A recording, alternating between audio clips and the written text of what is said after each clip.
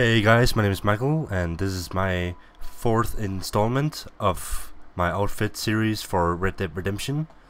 In this episode we will be doing the Walton's gang outfit, so without further ado, let's get into it. First thing you want to do is to head over to Solomon's Folly, which is located south of Benedict Point in Gaptooth Ridge. Now keep in mind that the first time you enter this area you will trigger a side mission where you have to kill a bunch of members of the Walton's gang and then take a stolen safe and take it to Armadillo. But your real objective is at the abandoned shack that you can find just near the road.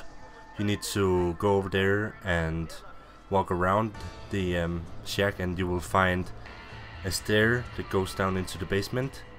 Once you get down to that basement you will have to search the chest you find down there, and that will unlock the first scrap for this outfit. Your next objective is at the Ridgewood farm in Cholla Springs, just west of Armadillo. There you will have to do the Horsebreaking job. Look for a horse logo on your map and go over there, and that will trigger your Horsebreaking job. Once you've completed that challenge, that will have unlocked the next scrap for this outfit.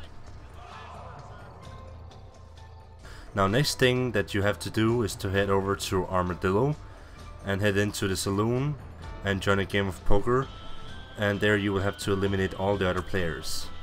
Now I had a really hard time to do this. I think I must have lost like 5 or 6 times even with the elegant suit, and in the end I actually asked my cousin to come over and finish the game for me. So what you're looking at right now is actually my cousin playing, and he won the game for me. Eliminating all other players will unlock your next scrap. Next thing you have to do is to claim a Walton's gang bounty alive.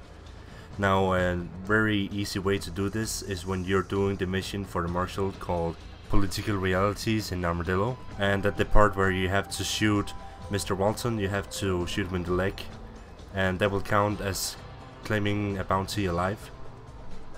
Otherwise you can find a poster in Armadillo, and once you've done that you unlock the next scrap.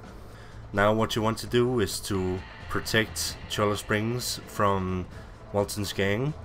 An easy way to do this is to just track this outfit in the pause menu, and you will automatically trigger this event when you enter Armadillo. The last thing you have to do is to head over to Thieves Landing and go to the Tailor. In there you have to buy the Walton gang scrap. Press the select button to enter your inventory and select the scrap that you just bought, and you have now unlocked the Walton gang's outfit. So this is the Walton's gang outfit, and when you wear this the Walton gang will act friendly towards you.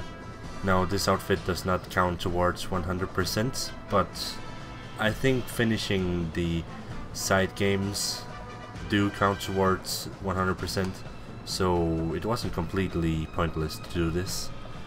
But yeah, I hope you guys enjoyed this episode, and I will see you guys in the next one. Bye bye.